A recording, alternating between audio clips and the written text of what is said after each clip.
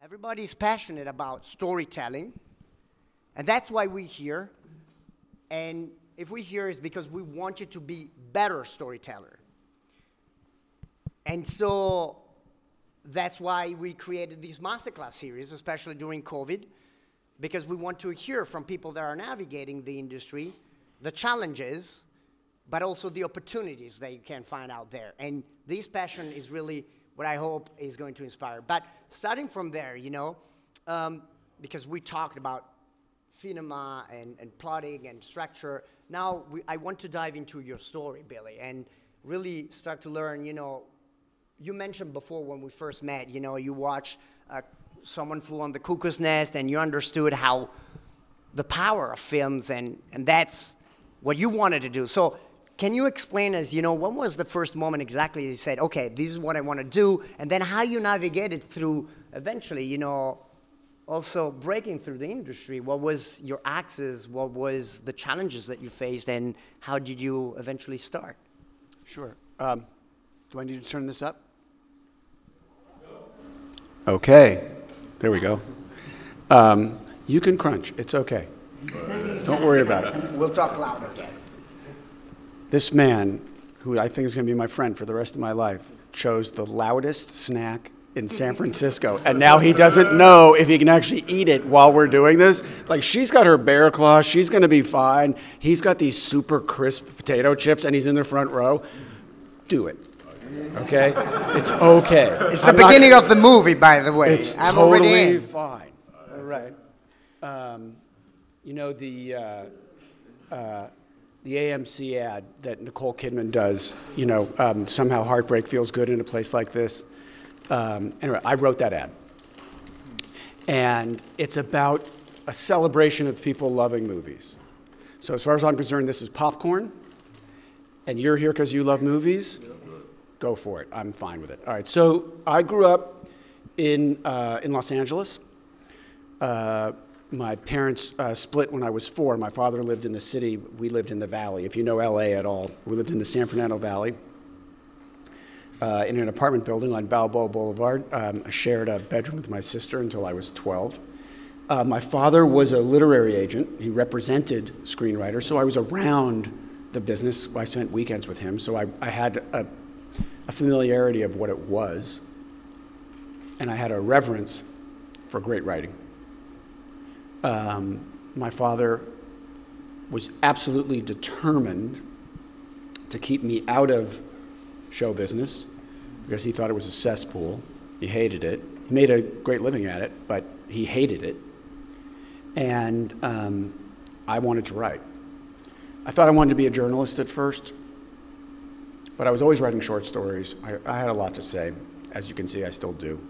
And when I was 19, I walked into my father's office and I said, I want to be a screenwriter. And he said, come here. Back in those days, agencies had printed copies of all their clients' scripts. They literally had a back room with shelves, racks of just screenplays. It went on forever. So he pulls out a copy of the screenplay for Ordinary People, written by his client Alvin Sargent, which had won Best Picture and Best Screenplay. And he handed it to me. He said, okay, do this, which is where he was setting the bar. I've been trying to hit that bar ever since. I don't know how many movies I've had made. I literally don't count them. But there's only one movie poster on my wall, and it's Ordinary People, which I did not write, to remind me that's true north, that level of excellence, that level of execution. That's where I'm trying to go. And I will be trying to hit it until the day I collapse, which could be tomorrow. You never know. But I'm going to, until that day comes, every second that I can be working and getting better and trying to get closer to that mountaintop, that's what I'm going to be doing. There are so many variables that will affect your ability to make a living in this business, and you have no control over 99% of them. You have no control over the state of our economy or whether there's going to be COVID or the health of our industry or whether superhero movies are in or out. You have no control over any of that, and yet it's going to profoundly impact your ability to make a living. There's one variable over which you have any control, just one: your willingness to work hard. You better maximize that variable. I'm up at 8. I'm writing until 1. I take a break till 1:15, and I'm back at it until 6. I'm not surfing the web. I'm not gambling online. I'm not trying to find ex-girlfriends on Facebook. I'm not doing anything but working, because there are mountaintops I'm trying to get to, and I'm not there yet.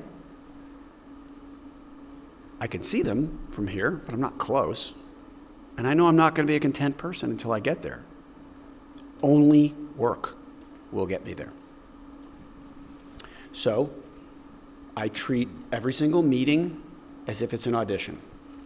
Even if it's somebody that I've worked with for 20 years, when I sit down with them, I consciously pretend I've never met this person before and it's time to make my first impression. And that first impression is, you're never going to meet anybody who's going to be more collegial, more open to notes, more professional, harder working, more energy, less ego than me. Speaking of subtext, the subtext of every meeting I walk into is, you're fucking insane if you hire somebody else. That's my subtext. You don't say it, right? But that's what I'm communicating. Couldn't we make the argument that there's been tremendous subtext in the last hour and 50 minutes in this room? Wouldn't you say that my behavior has said to you, I want to be your favorite guest lecturer you've ever had in your life? Isn't that how I've behaved? I wouldn't say it, but isn't it so clear to you that's what I want? That's subtext, right? That's that energy. That's the passion that he's talking about. There's something that I want to achieve in here today. I don't need to state it. I just need to do it. That's subtext. That's working hard. That's setting goals. And again, exactly, we know that all of you have stories and are capable of telling fantastic story, because we saw it into our thesis class, into our screenwriting class, where you're creating your own scripts. But again, it's that passion that really is going to make the difference, although there's a lot of work, real work that has to be done. Well, of course, and a goal without a plan is a wish, right? You guys in the wishing business? You guys in the succeeding business? Which is exactly knowing the rules of the game you're playing. And, when it comes to that, I was watching a masterclass, and this section is designed for you to ask your questions. So please start thinking about them in a second. I just want to ask him one more thing, and then, we'll jump forth and back to have you finally talking to Billy and ask all your questions about, it could be Captain Phillips, it could be just something you heard this morning, it could be exactly, how it went with Nicole Kidman, how he's working with Nicole Kidman, sure, with a great actress, I don't know. But my thing, before I pass it to them, is I watched a masterclass with David Lynch recently and thought it was absolutely interesting, because we all know David Lynch, right? Kind of different and diverse filmmaker, even though so successful, in his dreaming films. And they asked him, how do you come up with an idea for a film? And he said, for me, it's like fishing. The very first thing is going out there, and then you never know what you're gonna get. And so for me, the question for you is, where do you look for your ideas? Is it in yourself? Is it in the news? Where do you look for films and stories? And when do you know that you got that story that could really be something? Sure. I'm very, very fortunate. I've been working at this a long time. I mean, a long, long time. I'm 60. I've been at this for a while. And I'm at a place now, because of the work that I've done, where stories come to me. People offer me stuff. And so I'm constantly choosing between, I don't know, 5 or 6 at any moment. Where do I want to put my sweat equity? And I have a very, very simple litmus test that I apply, which is the one that I wake up thinking about. That's everything. If you have a story that someone's thrown at you and has stars attached and a boatload of money and a great director, and you don't wake up thinking about it, I'm going to pass. If there isn't something in there that is trying to claw its way out subconsciously, you're not going to be inspired, you're not going to do your best work, you're not going to impress anybody, and you're not going to get hired for the next job. So do the one that is telling you, you must speak to me. You must write me, or I'm going to keep bugging you.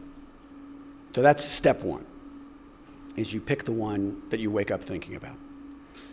And then the first question that I ask myself, we're into process now. The first question that I ask myself is, okay, what does that movie want to feel like tonally? Is it a chase movie? Is it a comedy? Is it a drama? Is it whatever? And then I will go find a movie that has that kind of tone, and I will buy the soundtrack, and I'll just start listening to the music from that movie that's already been made, which puts me in the emotional headspace I need to be in to think about my movie. Like if you're writing a movie that has a great chase sequence in it, listen to some chase music. It'll get you in that place. If you're writing a drama, go listen to the soundtrack from The Thin Red Line, written by Hans Zimmer. I mean, it's fucking Mozart level writing. It's incredible, but it'll put you in that place. And I drive around or I walk around and I think about that music, and I have a notepad with me at all times, and I'm constantly taking notes. By the way, pull over before you make the notes. Okay? That's a little PSA for you. And when I have a stack of notes like this, then I open my computer and I start to put all these notes in a treatment. I never write without a treatment. I'll get you 1 second. I never write without a treatment first, ever. And what I'm doing is I'm just sort of writing random thoughts from these little pieces of paper and napkins and notepads by my bed. And I'm not judging it. I'm not editing it. I'm just letting it go.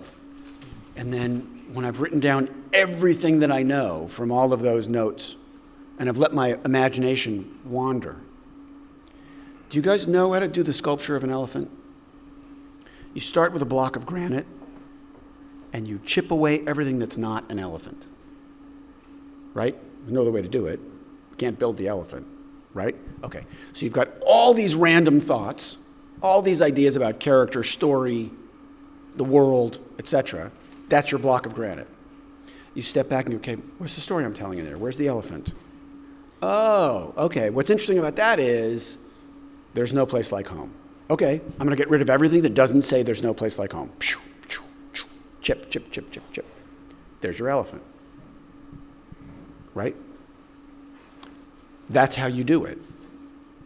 It's letting your brain expand completely to let in any thought in the world that may have any tangential relationship to this idea. And then saying, what's the story I'm telling? By the way, when you shoot the movie, same thing. The first cut of the movie is another block of granite. Way too many scenes, things that you thought you needed that you don't. You step back from that first cut, which usually is garbage, and you say, where's the elephant in there? Oh, let's take out all the scenes and all the moments that don't feed that idea. It never stops. You're always trying to create the elephant, and knowing what the elephant is the key. Wow, wonderful. This comparison, especially with sculpture, right? It's just so inspiring. So take notes. But I really want to start welcoming you in this conversation. So who has questions to make this debate even more interesting? Yes. Your name? We would love to know also your name, guys, right? Mm-hmm. Welcome. My question to you would be, how would you And a little louder so that everybody can hear. navigate the collaborative process with actors and crew members at the beginning to basically get your idea out there? Okay, how do you collaborate with actors and crew? Okay, so here's what I think is really important, is separating the what from the how. And by that I mean, you've written it, yes? You're planning to direct it? Okay. So you're in charge of the what. What is it, right? What's the story we're telling? I want to tell a story that says love conquers all. I'm making that up, okay? Everybody else is there to help you execute the how. Okay, how are we going to tell that story? How are we going to tailor performances to tell that story? How are we going to build a set that tells that story? How are we going to decorate that set? Where's the camera going to go? How are we going to move it? Or are we not going to move it at all? How are we going to light it? How is sound going to be a part of that story? Right? All of these elements in which you stop telling them what to do and you start inviting them into the creative process. What do you think? What's your instinct about this? What interested you about the script? What made you want to play this part? Let's explore that. Where did I lose you? Were you ever bored? Like, you're literally, every time I sit down, someone's going to go let me direct a mini-series, right? I've written it. They've agreed to pay for it. Like, in every way, they are validating me and what I've written, right? They're going to let me direct it. And they're going to give me $34 million to go make 4 hours of filmed entertainment. Every meeting I have, as I'm interviewing DPs, editors, production designers, whoever, first thing I ask when they sit down, do you have any notes for me? First thing I ask. I want their criticism of the script. First thing. Was there anywhere where the story lost you? Was there anywhere you felt confused? Anywhere that it felt slow? And you have to really want their answers. And when you sit down with an actor, you're saying to them, okay, what drew you to this? Was there any place where the character didn't make sense to you? How can I help you? Right? Because it is the most collaborative medium in the world, by far. It's not a novel. It's not a play. It's a bunch of us. That's why I would never take a film by credit at the point of a gun. I think it's criminal. Unless the film by credit will actually get more butts in seats. A film by Martin Scorsese, okay, fine. Fine. A film by Steven Spielberg, yes, that's part of what you're selling.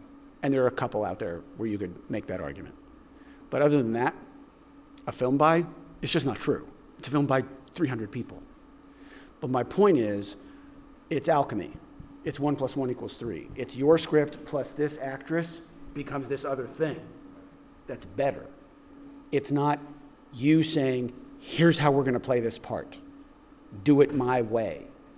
It's let's find the best way together. Let's take my script, your talent. It should evolve. The goal of making something, 3 words, beat the page. That's what you're trying to do.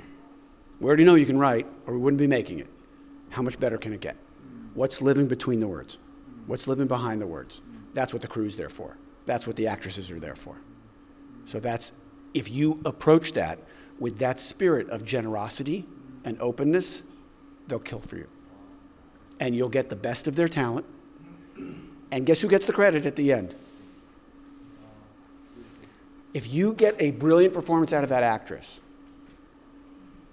people will come up to you and say, oh my God, you're an actor's director. Right? Okay, you win. But I really do believe that he's building trust, because behind this is all building trust. And, you know, it's not just giving a little chip or a cookie, you know, it's really, I'm here for you because you're here for me. And this is the beauty of making movies, right? When your film becomes everybody else's film. And so glad that we're hearing, you know, from such a talented, passionate artist. Because even last time, when Steve Starkey came here, and we were talking about Forrest Gump, that's what he said. He said, I'm not here, you know, to hire people to tell them what to do. I'm here to hire people and get inspired with them to make a better picture. So this was an amazing question that goes back to you guys in our school to keep working together and making films with the people that are sitting next to you, because you never know what is going to happen tomorrow. But yeah, sometimes the best answer to any question is let's find out together. Yeah. There was a question, yes, yeah. Yes. I just want to say thank you for being here. Oh, it's a privilege. Thank you. No, it's, yeah, please. It's okay. I'm just so grateful that you're here. Thank you. Just to have you right here to ask questions. Do you want some chips? You can hack him. You can hack him after. Oh, terrific. Do you want some of his chips, by the way? I thought about it. You look amazing. I have a very simple question. At what point, and for those that are listening on the Zoom, at what point does the character, from the screenwriting perspective, from the creativity, at what point does the character realize they've been climbing the wrong mountain? Is it through metaphor, subtext, context? How would you creatively convey it to the audience that they've been perhaps climbing the wrong mountain? Are they climbing a mountain? Is it the wrong mountain? Okay. It's really a life metaphor. Sure. And did anyone not hear the question? How do you reach a point where the character realizes that they are chasing the wrong thing, they're climbing the wrong mountain? Okay, well, this could be a story about a woman who's been pursuing a love interest and then finds out that love interest is the wrong idea. In Rocky, it's literally the moment where he realizes, oh, I can't beat him. This thing's been driving me. I actually can't get there. And he's got to change his goal because his goal is actually much more profound than winning a fight. And sometimes that was just, literally in that movie, it's just one line from one guy. Literally a guy saying, doesn't really matter, does it? I'm sure he'll give us a great show. And he realizes, oh, I'm a joke. In The Godfather, it certainly happens. In The Godfather, Michael Corleone is constantly wondering, what is the thing I should be pursuing? Should I be leaning into Kay, my family, or should I be doing all of this, my false family, which he begins to think is his real family? So the answer is, there are a million different ways you can do it. When a screenplay is working, the character tells you. You get to a place where you write a line and you go, oh, he actually wouldn't say that. The characters become a person by that point. And you can't put a line in there that they wouldn't say. You can't put a choice in there that they wouldn't make because they become real. They're starting to dictate the terms of the screenplay to you. That's literally how you know that it's gaining traction in your head. Does that answer your question? Very vaguely, but it does. But the point is, there's no wrong way to do what you're talking about. And there's always a moment in which, there is, like he was saying, a realization that there is a goal, so that what you're doing maybe is not exactly working, and that brings you to that. Yeah, I mean, I'm sorry to interrupt, but in Silence of the Lambs, there's a moment where Clarice realizes, oh, I'm here. Oh, I've been totally misled. I need to be there. And in some cases, that's a story thing. Some cases, that's a character thing. I'm trying to think of the other movies that we referenced today. Yeah, again. Also, Al Pacino in The Godfather, he doesn't want to be part of the family, and then he finds out that actually that's the only way to become his real self. And in Jaws, Chief Brody is constantly recalibrating. But Constantly. I want to go on something that for me is very important when we go to screenwriting.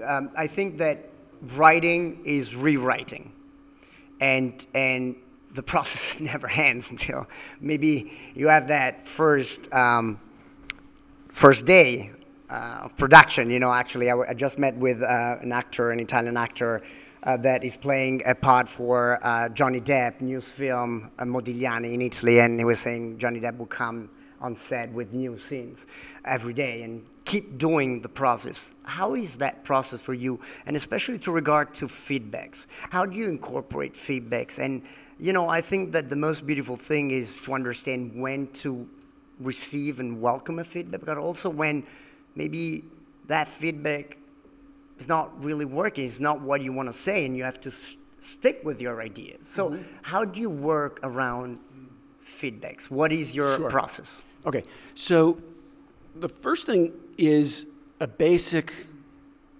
understanding for me, which is two things. One, I'm not a genius. I'm completely comfortable with the idea that I am not a genius. And I'm going to need help. I'm going to need input. I'm going to need notes. I'm going to need direction. I constantly refer to drafts in terms of radar. Like, I'm sending it out there so that something will ping back. I need to echolocate so that I can know, am I hitting my target or not? I can only get that by giving it to other people and seeing how they're responding. Second thing is, it's the most collaborative medium in the world, right? It's not a novel, it's not a play. It may be your script, but it's their money. That makes them filmmakers too. So yeah, you got to listen to them. You have to. It's almost cliche in Hollywood, the way writers bitch about notes. I embrace notes. I want notes. Obviously, my favorite note would be, this is amazing, don't change a word. That would be great. But, you know, I made a list of the 100 greatest movies I've ever seen. And number 8 on that list is a movie called Amadeus. We were just talking about it. Amadeus, which won Best Picture in 1984. Well, Peter Shaffer, who was already a giant writer by the time he wrote Amadeus, wrote 46 drafts. 46 drafts of that movie. That means 45 times he thought, this is as good as I can get it. Go shoot it. And 45 times someone said, Peter, we have notes. You can do better. And 46 times he said, okay. Now, if it took Peter Shaffer 46 drafts, I'm going to bitch that it takes me 10 or 15. Captain Phillips was a 15th draft. Okay, I didn't get it there the first 14 times. Okay, fine. I need help. I need help. Now, what I find in general, not always, but in general, listen to their problems, ignore their solutions. In general. Generally, they will give you notes if they give you something prescriptive, that will, that is designed to say, hey, let's try it this way. They will generally give you stuff that sounds like other movies. So generally, their suggestions won't help. Generally. Not always. Sometimes you work with great creative people, but their problems matter. If they were supposed to cry on page 60 and they didn't, that's not because there's something wrong with them. You didn't get it there. You didn't make them cry. That's on you. Now, as you get older, you begin to realize how to fix that. When you're young, and people say, oh, that scene where I was supposed to cry on page 60, I didn't. A younger writer goes to page 60 and starts trying to make it more emotional. The fact is, they didn't cry on page 60. The solution's on page 5. You didn't hook them into the character enough then to make page 60 heartbreaking. You learn that shit as you go. But the point is, I wouldn't have known to fix page 5 unless I gave the script to somebody who said I didn't cry on page 60. So I need notes, I embrace notes, I want notes all the way through the process. Now, is there a point at which you say to them, that's not how I want to go? Absolutely. Sure. There's a point where you say, what's tricky about that is if I do this that you're suggesting on page 20, it'll have a knock-on effect on page 50 that I don't think you're seeing. So no, I don't want to do that. But let's see if we can solve that problem some other way, together, you and me. Let's figure it out together. Always open, always collegial. The only time you really need to say no is literally when you're on the set and the camera's about to roll, where you just don't have time. Now, this is wonderful. So much here that we can really learn from. And I like this idea that a note is a symptom of a problem that, you know, you don't have to solve right there. You don't have to, you know, accept any solution that is given to you, but you have to walk with it for a little while. And this is why I like what you said before. Sometimes you just start listening to the soundtrack of a movie and you start to get in that mood, and it takes time. I would like to say also this, you know, making movies is not like, right, we're going to make a couple of $1 million tomorrow. It's a hard job, waking up at 8 a.m., working till 1, and then again from 2 to 6 p.m. And this is really 2 to 6, 1:15 to 6. 1 to 15. Sorry, 1:15. Today we got together, by the way. I have a couple of ideas I want to share with you. But the other thing that is very important, please, and this is very important because I really care for that personally, is when you're saying, I need help. I want to kill the Hollywood-centric idea of the director that just says right and wrong. I don't think that's the approach, and what we're learning here is what we would love to see also in your thesis film, right? Collaboration. So who has more questions? Yeah, there is one up there. Come here.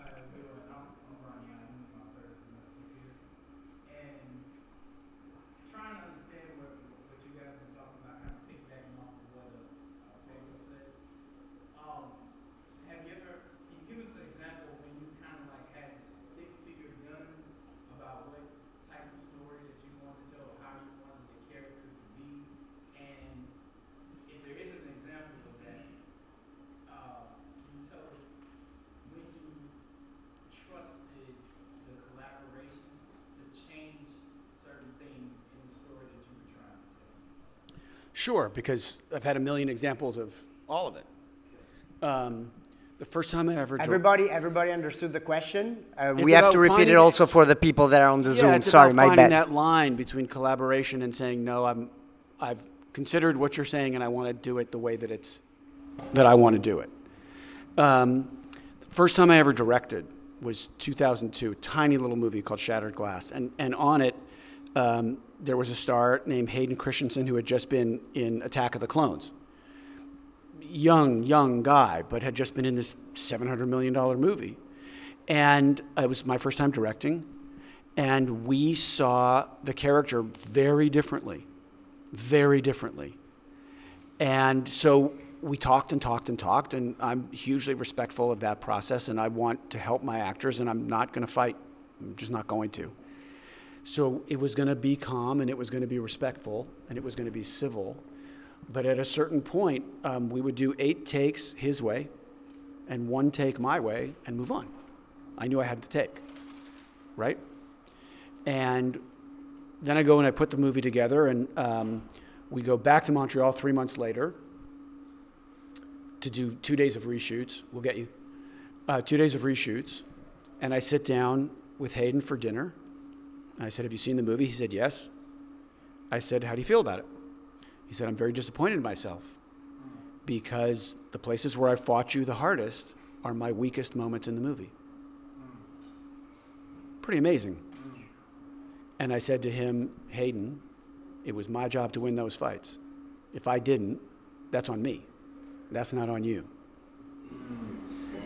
And the next day, when we started reshooting, and I gave him a note, and he said, you are telling me to do what is 180 degrees away from my instinct.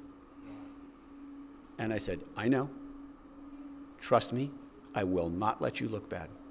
I'm right here. I'm going to catch you. I promise. And he went out and he crushed and made the movie go from here to there. So it was a combination of listening, being open, being collegial, being firm where I really absolutely had to, and letting the work ultimately convince him. And it did. So that's one example. There are also examples where the studio digs in about one thing or another, and you are just absolutely certain that you're right, and equally certain that they're wrong. Okay, well then you've got to find a language to communicate with them that's not going to alienate them, right? What's wrong with our politics today? That we are talking at each other and nobody's listening, right? So there was one point I had made a movie at a studio. I had written and directed it. The cut was in really good shape. And then I get 8 pages of single-space notes about how to totally change the front end of the movie in a way that I thought would be really damaging. So I asked for a meeting with head of the studio. And I knew that if I walked in there and said, look, I'm an artist and you're a suit and you're fucking up my art, like, that's not going to work. That's not going to work. It would have been cool, though. It would have been great, and I would have had a bar story to tell, but the movie would have been worse. Ultimately, what's our job? The movie is the baby. We take care of the baby. That's it. That's everything. Everything you do that is in service of the movie is justifiable. Everything you do that is not helping the movie, you're a criminal. So what is my goal in that moment? In that moment, my goal is to protect the movie from what I think are injurious notes. And by the way, I wasn't just making this up. I had just watched the movie with a studio audience and had scores in front of me to indicate that my instincts about the movie were right. So I sat down with the head of the studio and I said, okay, how can I put this in such a way that it will put her at ease so that I don't make it combat? I said, listen, I think I've made a horse and you want a cow. And I can't make it a cow. It doesn't have the bones of a cow. I can make it a horse that annoys you less. I can do that. I can execute this note, and this note. No problem. Great notes. I've tried this note, and this note. They don't work. Here's why. Because if I execute these notes, it will cost you money. This movie has no car chase, no explosions, no nudity, no gunplay. We're not that kind of movie. We're a review-driven movie. That's how you're going to make your money back. If I cut this, and this, it will hurt the performance of our lead character, it will kill our reviews, and you will not make money. And I'm here to make you money. And she said, okay. End of fight. Who's going to argue with that guy? Nobody. Right? Now, did I walk out of there feeling like I gave her a piece of my fucking mind? No, I didn't. I felt like I had appeased, charmed, coddled. I didn't in any way express how upset I was. I didn't walk out of there like I would have gotten 0 points from a therapist on how I handled it. I didn't get in touch with my feelings and express them and say, God, you're really upsetting me, but I protected the baby. And that's the game. And again, collaboration is a process, and there are strategies, and it is our job as filmmakers, the people job. You have to know who you have in front, and you have to know how to talk to them, and you have to know how to stand your ground, but also how to really make sure that they feel part of it. And this is beautiful, and I'm so glad that we're learning it, because only like that we really are working together towards a successful piece of a movie. But I want to hear, because we're more questions here. Turn on. Yeah. All right, my question is Jacques Royal. My question is this. You made several references as far as that character wouldn't say that and get into the context of what it is and that character development. At what point do you feel an immersion into a real life situation so you can get into that universe is warranted to move that? So the question is, how long does it take to know what a character would actually think or feel? Well, there are two answers to that. One is I've written a lot of true stories, a lot. That movie I just referenced, Shattered Glass, Breach, Captain Phillips, Richard Jewell, the miniseries I made, which was about Comey and Trump, true stories. You get there faster in true stories because you say, oh, well, James Comey wouldn't say that. Donald Trump wouldn't say that, although it's hard to imagine something Donald Trump wouldn't say, but that's another film. That's a whole other lecture. So it's easier in true stories. Also in true stories, you have their actual behavior, what they actually did in a given circumstance, which just defines who they are, right? When you're in an imaginary circumstance, it takes a minute. You just got to get in there and shuffle pages and see what they care about. You know, what you want to do is know 10 to 20 times more about them than is actually going to be in the movie, right? And you start to fill in, and it really does get to a point of, they wouldn't say that. And it might be your favorite line in the script, but if they wouldn't say it, you have to give the line to somebody else.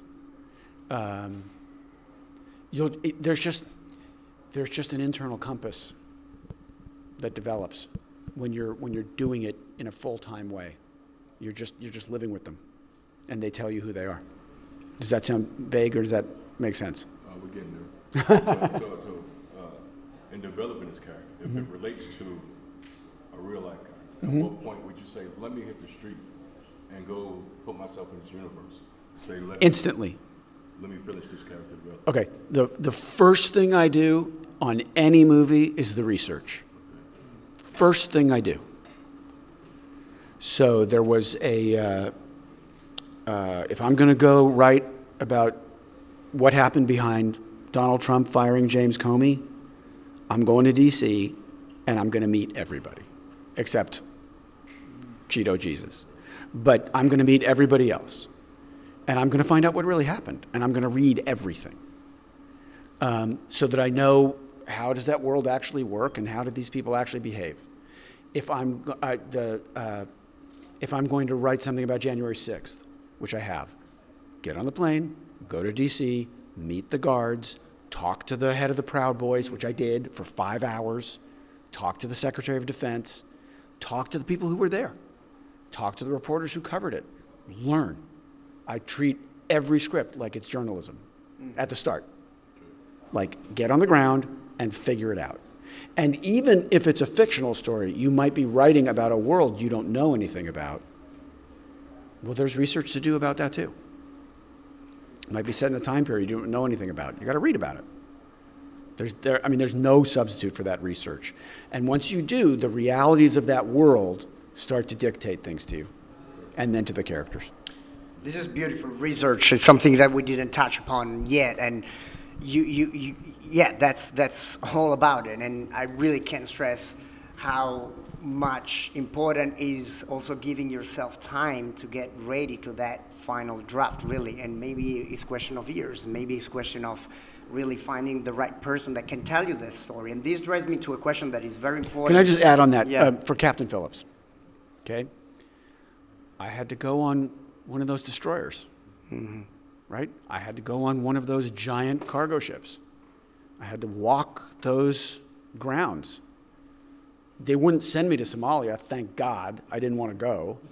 So I have to read as much as I can about, Somali pirates. But learn. And one other thing about Captain Phillips, because it's crucial about pitching. So much of this job is about pitching. Getting someone to say, yeah, you can write this. So Captain Phillips was still on the destroyer that had saved his life when Sony announced that they were going to buy his rights and they were going to make a movie about it. At that point in my career, as I said, I'd been working at this long enough that generally when people sent me material, I had it exclusively for a week, if not a weekend. Meaning there were no other writers being considered, and if I came in with a pitch, they were going to hire me. Captain Phillips was not going to be like that. Captain Phillips was an open writing assignment. It was going to be a beauty pageant. Every writer in Hollywood who wanted to go after it could go after it. So you have a choice to make as a writer at that point. Like, I've built up enough of a career that if I go after a job and I don't get it, that hurts the brand, right? That's not good. But I really wanted Captain Phillips. I really wanted it because there are no true stories that lay out like an action movie. They just don't exist. You always have to invent something. That movie laid out just like an action movie. Its scenes and sequences were action movie scenes and sequences. It just had an inherent drama to it, great character, interesting bad guy, interesting world. Yeah, okay, I'm doing it. I'm going to go do that. I'm going to compete. And if I don't get it, I don't get it, but I'm going down swinging. So the first thing I thought was, and this goes back to how do you start? I thought, okay, what happens in that story? Well, narratively, what happens is a white guy gets kidnapped by 4 black guys, and 3 of them get their heads blown off. That's what happens. Okay, not only is that not a movie I want to write, that's not even a movie I want to see. That sounds fucking horrible. I don't want to write that movie. Okay, how can I take that movie and just turn it a little bit so that it becomes something that I would want to write? Just a little bit so that you're looking at it from a slightly different angle. Same narrative, but a slightly different angle. So when I went in and I pitched on Captain Phillips, it was the shortest pitch of my life by far. I've done movie pitches that were an hour, which I would not suggest, but I've done it. This pitch was a minute. I walked in there to Sony and I said, this is a movie about leadership. This is about 2 captains who wake up on opposite sides of the globe and they get dressed and they go to work. And their work puts them on a collision course. And once they meet, we're going to find out that one of these captains, in order to save his crew, would sacrifice himself. And the other captain, in order to save himself, would sacrifice his crew. That's the movie. And I got hired.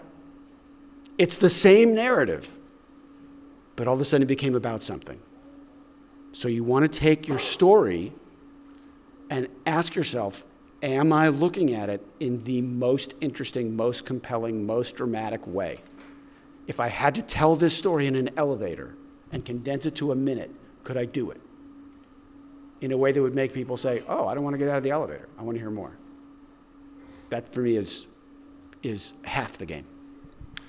Beautiful. Shall we have some questions from our online guests? Telling what we're talking here, and this is very interesting to me though, because it's so difficult when we have real stories out there, and that's what I want to go into right now as we are talking about adapting also, right? Mm-hmm. Readapting literature for the screen, which is something I find it very compelling and difficult, and I want to come up with this anecdote before asking how you deal with that and what is your process. You know, I always have this story that Stanley Kubrick reads Shining by Stephen King, and he's blown away, and he goes like, I want to make this film. This film is so this novel is so visual, and I want to make this movie.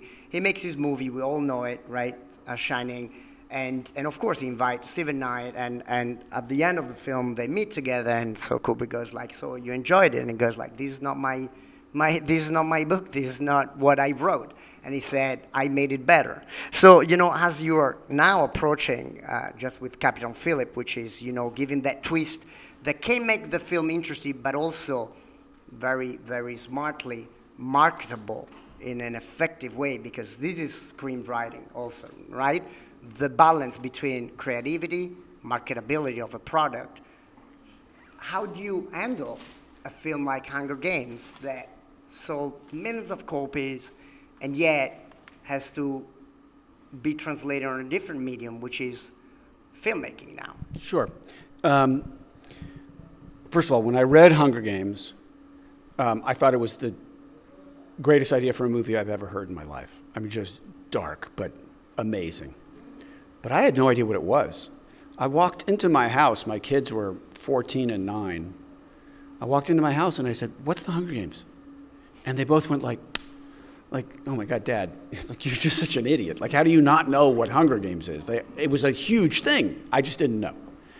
So I go in for the first meeting, and the meeting is 3 people from the studio. They don't have a director yet. They have a draft. The novelist, Suzanne Collins, has written a draft. So they have 4 producers and me. And I start talking to them about things in the book that I don't think work. Just storytelling problems that the book has. And they said, well, you can't change it. I said, what do you mean? They said, well, you can't change it because everybody in the chat rooms and everybody on the boards online, like, they'll just freak out if you change anything from the book.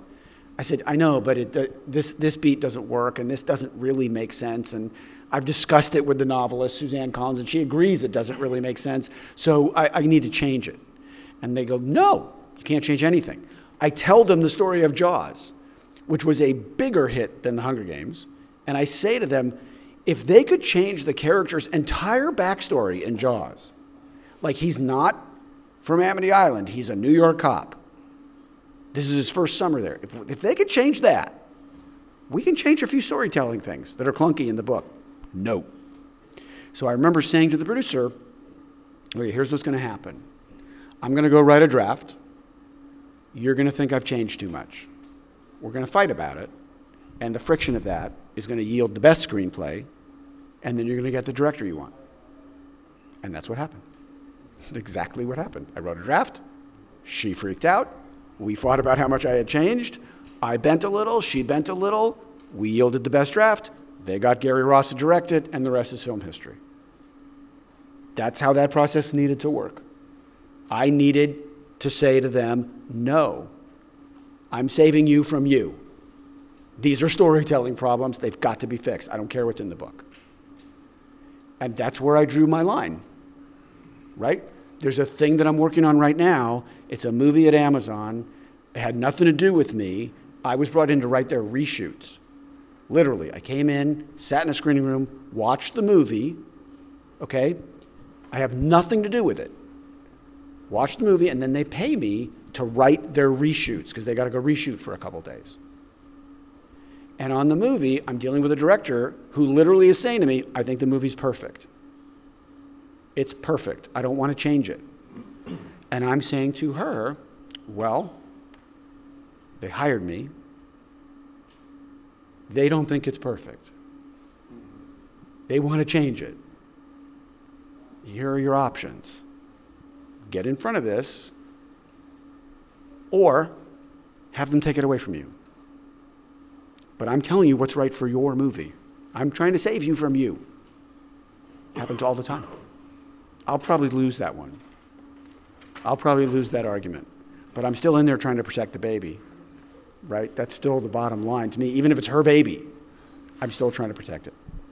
What is interesting here is that really, and I want to thank Fred for organizing this masterclass where we welcome always new professional working in the industry, and we're already working on to our summer masterclass, is really that you get an opportunity that's unlike, right? To hear exactly from writer, director, Oscar nominated, what is the industry? It could be pitching, it could be right, how to receive a note, it could be eventually, however, I hope, for any one of you to determine how you want to walk into the industry. So I really hope you're taking good notes, because eventually everything is useful as far as you apply to yourself, and that's why we created, that's why San Francisco Film School exists, right? How do we drive and make our own movies? So we want to see these in your upcoming thesis films that are due so soon. But there are more questions also. I want to welcome questions from the Zoom people. I know there are so many. Thank you very much for being so patient, and it's lovely to be in 2024 in person in this virtual space. If there is any question, is there any question? Yes. Can I ask a question? We can't hear you properly. Maybe just write your question, and then we'll have Eric ask the question for you. But There's one. Go. How do you handle, is that an interview? We'll have that open in just a second. Let's go with one more question here, and we'll have Eric asking for that question. Yeah, here. Yeah, so Calvin Blankenship, this is my first semester. So the question is, on one side of the spectrum, you have a real true event story, and then like you said with Hunger Games, you reverse engineer it to make it marketable. When you're writing something for like Captain Phillips, at what point do you know you're adding in too much drama to not do justice to the viewers of the real story, but also at the same time make it more marketable and do the person right that went through the real life? That's where I was trying to go. This is a fantastic question, and it deals for all the people that are watching us in Zoom. And you know, the balance between making something creative and personal and making something marketable, especially knowing that we need to have that big return, especially if Sony's behind that picture, Warner Brother, rather than Legendary, and et cetera, et cetera. So, Okay, so Captain Phillips is not a great example of that, because the whole point of Captain Phillips was I didn't have to change anything. I mean, I had to make event choices, but I didn't have to pipe anything. It just, that's what made it so great. It laid out like an action movie, but that never happens. That's why I wanted it so badly. Every other movie that I've worked on, with the exception of the miniseries that I made about Trump and Comey, if you're going to tell a story about Trump, you know you're going to get lit up by the right. The only defense was I stuck to the facts. So I had to be very, very rigorous in the Trump-Comey story, particularly since we were airing that in September of 2020, 2 months before an election. Like, I could not put something out there that was not true. And by the way, you don't have to do anything with Trump except tell the truth, and you can dissuade people from voting for him. So I didn't need to cook anything there. But the more typical example is, I made a movie in 2000, or I was part of a movie in 2006 and 7 called Breach. Breach was the story of a guy named Robert Hansen. He was an FBI agent for 27 years who was spying for the Russians the entire time. And the work that he had done wound up getting 50 people killed, and, 22 years, and it wound up costing the United States government $27 billion to undo the damage that he did. He had given away our continuity of government plan. He had told the Russians where everybody was going to go in case of a nuclear attack. Like shit like that, okay? Robert Hansen was ultimately caught because the FBI put a young, not even an agent, a guy who hadn't been made an agent yet, named Eric O'Neill, in a vault with him, essentially, in a skiff. And Eric O'Neill started to gather information on Hansen and feeding it to his superiors that made it possible for them to arrest Hansen. Hansen was armed the entire time. This guy was absolutely in jeopardy the entire time. So I put this pitch together, and I go and I pitch it at Columbia. And as I'm pitching it, I'm thinking, I'm at about 90% right now. Like, I'm not really crushing it. I'm good, but I'm at 90. And I don't think they're going to buy it. And I go home that night, and I invented something. And what I invented was a scene, which is kind of the best scene in the movie, where Robert Hansen takes, Chris Cooper takes Ryan Phillips out into this park on a snowy night and fires a gun in a circle, and Ryan Phillips has to keep dodging the bullets, okay? So it was a more visual expression of the real danger that Eric O'Neill had been in. It was a scene that did not happen. But here's the key thing, totally true to the spirit of events, right? Absolutely true to the spirit of events. Went in the next day to Universal, pitched the exact same story, including that scene, sold it. Okay? So that to me is the line. So you feel like you justified it, not 100%. to the scene, but to the audience based on... 100%. Was this guy in jeopardy? Yes. Was the other guy armed? Yes. Did he want to kill him? Absolutely. Did he ever take him out in the park? No. Just didn't matter. Right? So that to me is where I am being totally true to the spirit of events, but I'm telling a better story, and that to me is fair game. Here's a question from an online guest. In filmmaking, which I'm very Can happy you with can you guys hear? We're having someone from the Zoom world. Yes, from Zoom All right, World. go for it. Okay, what books would you recommend a new screenwriter to read? What? Come again? What? What books Yeah. would you recommend a new screenwriter should read? Okay, and what is your name?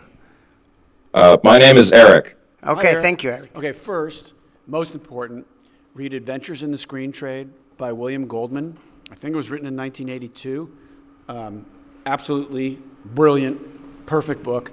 If there's a Mount Rushmore for screenwriters, Bill Goldman is on it.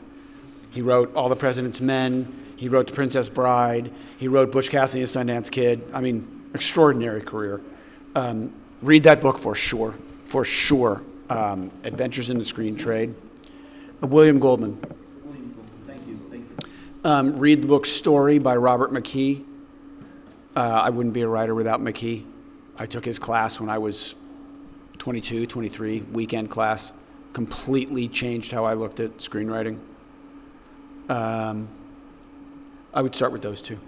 And then read the book Directing Actors by Judith Weston. It will absolutely change the way you think about acting and performance. Great book. How amazing. There was a question here. Who had a question? You had a question? Here's a question. 1 second. We'll go back to the... So my question was like, as a screenwriter, would you ever suggest or not suggest writing with a particular actor in mind for you? Oh, yeah, you can write with an actor in mind, for sure. I do all the time, just because an actor pops in my head. When I was writing Captain Phillips, I was picturing Captain Phillips. But once it became Tom Hanks, then you're writing for Tom Hanks. But there are lots of times when you're writing the fantasy screenplay in your head, you're absolutely picturing a given actor or a given actress. Absolutely. I think it makes it easier to do what we were talking about, which is, oh, she'd never say that. Or I could absolutely see her saying that. What is the balance? You are a writer-director. What is the balance there, especially when you approach a project? So there's a range of stories. Let's say it's from 0 to 100, all the stories that are possible to tell in the world, okay? The range of stories that I think I'm qualified to write, it's kind of in here. Like just things that I feel like I'm the right person to write because I know enough about that world or I can learn enough about that world. Like there's no version of me being the best writer for a story that takes place in Tora Bora. There just isn't. There's just other people who should be writing that, not me. I shouldn't be writing romantic comedies. I couldn't have written Barbie. At the point of a gun, I couldn't have written that movie. No way. And what they did was great. So there's that. You're just limited by your experience and your talent. And then there's the range of movies that I think I can direct, which is like that. Like that. Because I don't think I'm a gifted shot maker. And when I write something, if we're really trying to beat the page, I may not be the right director for it. Like, I write Captain Phillips, Paul Greengrass is a better idea. I write Richard Jewell, Clint Eastwood is a better idea. There's a script that I wrote recently that Robert Zemeckis wants to direct. He's a better idea. Happy to step aside. Let someone who's a better director than I am go direct, great. There's certain movies where if I can convince myself nobody could direct that better than I could, those are the ones I'll go do. And those are the ones that I feel like I've done. That goes back to the beginning, which is waking up with that movie in your mind. So that's another great advice here that we want you to get, which is also knowing your craft, knowing what you're good at. Not letting the director in you torpedo the writer in you. The writer in you is best served by having the best director, and you may not be the best director. There's a lot of things I write that I shouldn't direct. How are you doing in time? Are you okay? I mean, I think you have a car coming for me in 10 minutes, right? Yeah, exactly. Yeah. So. Okay. Oh, coming at 2. Okay. Oh. All right. And my flight's at 4. I want to be at the airport at 2.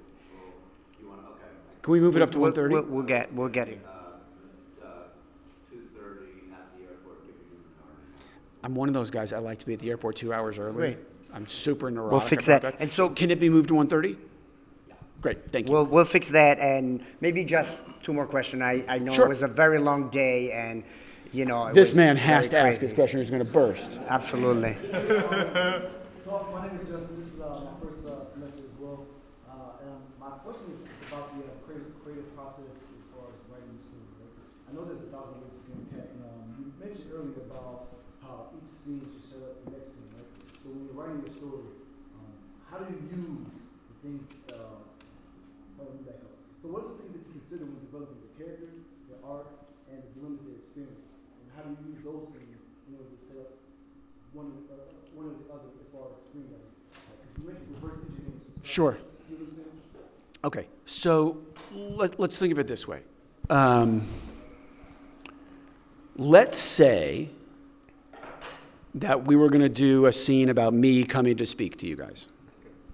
Okay, that's the scene. We've all agreed we want to do this scene. Okay, what would make that scene potentially more interesting? I had a fight with my wife the morning of the lecture in which she said to me, none of this happened, in which she said to me, you know, you'll do anything for strangers, but you're not there for me.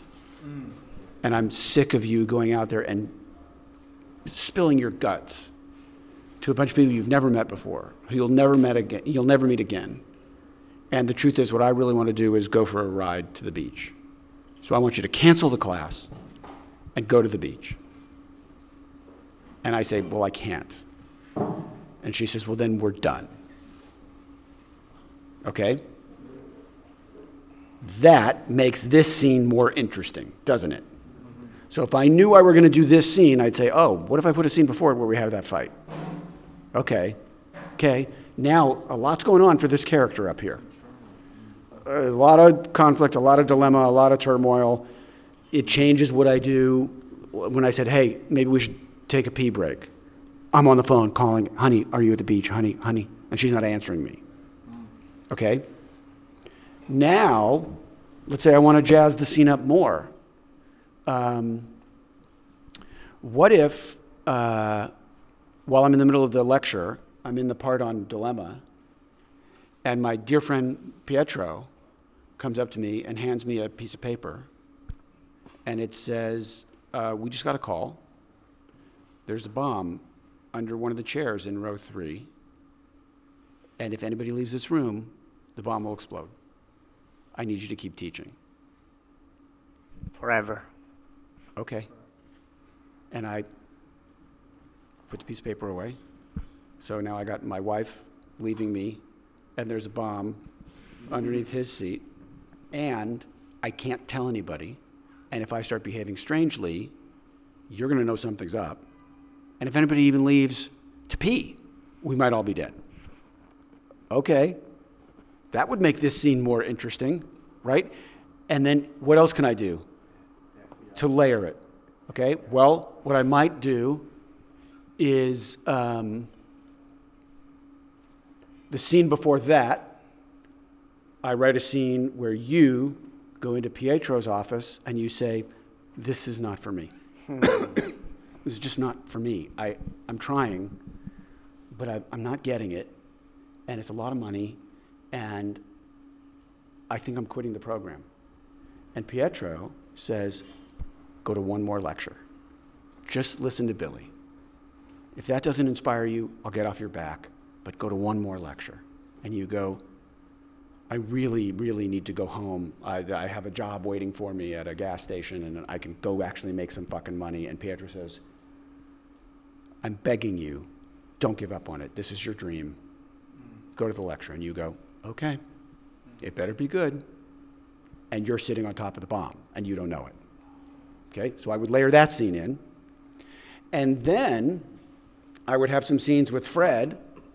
We're making this movie, by the way. Guys, get the rights. Everybody gets the rights. I would have some scenes with Fred where he's getting some emails that seem vaguely threatening, and he doesn't know quite what to do about it. Like, clearly there's somebody out there who's feeling like they've been wronged or disadvantaged in some way, and he's just sitting on it. He doesn't know what to do. Okay? But at the last minute, before the lecture starts, Fred turns his ankle because he was walking too fast to get here. So he decides he's going to rest his ankle in his office and watch on Zoom. And he's the one person who knows what's on the piece of paper that Pietro handed to me. So Fred is out there on a shitty ankle trying to figure out how to solve the problem inside this room, and can't tell anyone inside this room except Pietro and me. Okay, so this all started with me just giving a film lecture. That's perfect. But you build out all that stuff, all of a sudden, fuck, I'm watching that scene. What's going to happen? How are they going to get out of this? What is it going to say about me? Right? That's sort of how you do it. So you're saying like the progressive complications kind of like set up the next scene, because you can sort of see in your head what scenes have to happen now. Progressive complication, there's a bomb. That's a big one. And you never know when it comes when a film comes to your mind, guys. So take notes because, sometimes it's really in improvisation. I believe improvisation is a great resource for every single person. And yet you were invested in the story because it was relatable. And we'll never stop saying conflict, relatable. I have to have a catharsis. I have to feel empathy for my character. I have to be engaged in that story like I am engaged in this masterclass with Billy Ray. We're not done. We're not saying We're not done. I would say We're not done. I'll stick around. I'll stick around. But I want to throw two more things at you. In terms of life philosophy to get through this. We talked about the Wizard of Oz. Picture the hot air balloon at the end of the Wizard of Oz. Okay? In the balloon part is your confidence. your belief in yourself. That's what keeps the thing in the air. If that ever becomes ego, if you become the person who says, no, I don't need notes from anybody, I'm a fucking genius, I got this, that balloon is going off into the stratosphere, never be heard from again, you're gone, it's over. In the basket is your humility, your understanding that you need help. This is a collaborative medium and you're gonna need help. If that becomes self-doubt, the thing can't get off the ground. So what your career is, just like your life, is a balance between confidence and humility. You'll find they're not competing virtues at all. They actually feed each other. If you have the confidence to say to someone, I don't know how this works, can you explain this to me? Do you think the camera should go here? Does this cut with this? If you have the confidence to do that, to actually be humble, the thing stays in the air. Not for one movie, not for 2 movies, for 10 years, 20 years, 30 years. I'm now in my 36th year as a screenwriter, okay? And the way you achieve that is, I think, yes, it's true, this is a really hard business, no question, it's hard. It knocks all of us down and kicks us in the head again and again and again. That said, what you need to keep remembering is there's nobody in the world that has your voice, your talent, your history, your family, your pain, your sense of humor, your smarts. Nobody in the world has that but you. What you do cannot be outsourced to Mexico or China or Vietnam or anywhere else. Nobody can write what you can write but you. There are screenplays that you can write that I can't write simply by virtue of not being you. And every time the business gives you a choice dilemma, every time the business gives you a choice between leaning into that unique part of yourself or just writing like other fucking people, lean into the unique part of yourself. Write the thing no one else can write, or write it in the way no one else can write it, so that what's on the page is a singular voice that no one's ever heard before. Which in other words is be yourself. Be yourself. No eclipse, which is the most, complicated and yet fascinating way to live life, and that's why it's beautiful. Make it. That's right. I wish you all nothing but the best of luck. Thank you for your attention today. It's been a pleasure.